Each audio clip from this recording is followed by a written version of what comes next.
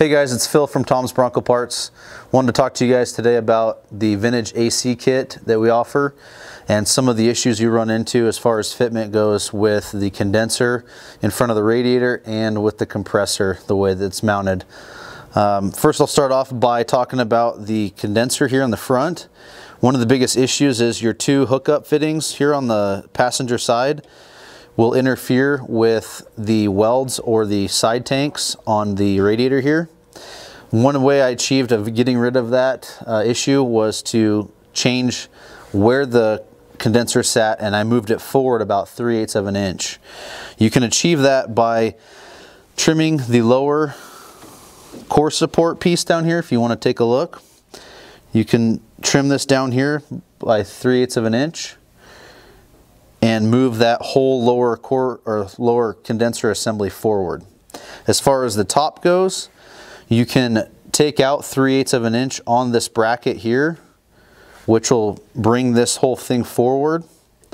When you do that, you've got a safety latch plate that's behind here on the core support. It has two 90-degree pieces that come forward and will interfere with the condenser. You'll want to shave the profile of those down flat so that when you pull this forward, it's not rubbing or cutting into the condenser. Once you do those two modifications and you get this thing sitting forward more, you'll have just about 1/8 of an inch gap away up here from the core support to the condenser side pieces. You'll have plenty of room between your fitting connections with the radiator and the condenser, and I've achieved managing to put in an HD radiator, which we also offer for the extra cooling capacity. So the next thing I'll show you will be the compressor modifications needed to make that fit.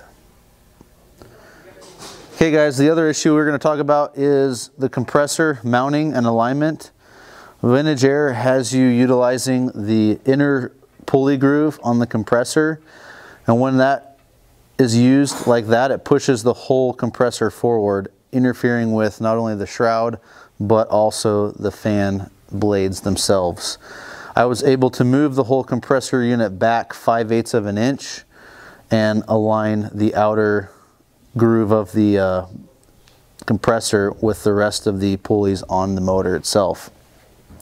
What you'll have to do is, if you look back here, there's 3 spacer tubes that attach the actual compressor bracket to the head of the motor. You'll have to take out 5/8 of an inch of that tube, which will allow the whole unit to come back towards the motor. When you do that, you run into another couple things that need to be addressed.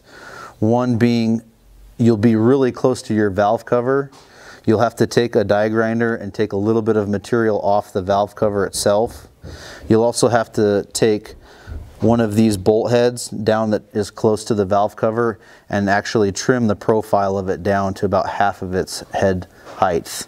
That'll allow it to bypass and clear when you go to tension the compressor unit over to tension the belt. I also rotated the compressor. Vintage Air wants you to have these straight up for your hose connections. I rotated the compressor over so that the connections would be out towards the driver's side wheel well here. You can still route your hoses over. They've got a bend on them that still allows you to bend them over and run over to the passenger side for both your high and low pressure hoses. So now that everything's been moved back 5/8 of an inch and clearanced to function, the power steering unit now sits back 5/8 of an inch.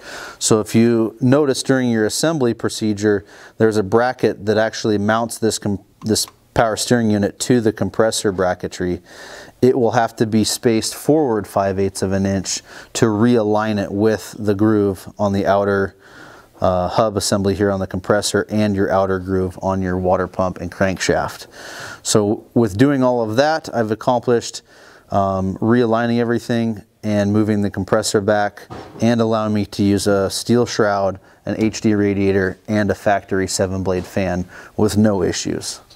So if you guys have any questions, please give us a call here at TOMS Bronco Parts.